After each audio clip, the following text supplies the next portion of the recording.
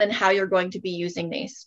If it's not a daily use, I usually recommend people do it starting about 5 days before their cycle. If they are someone who has severe cycles, then we add a little cinnamon to this blend. Cinnamon helps with blood regulation.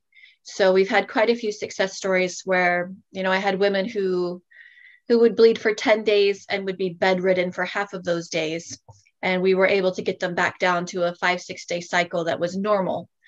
And so that they could actually participate in life and not black out a week of their calendar every single month.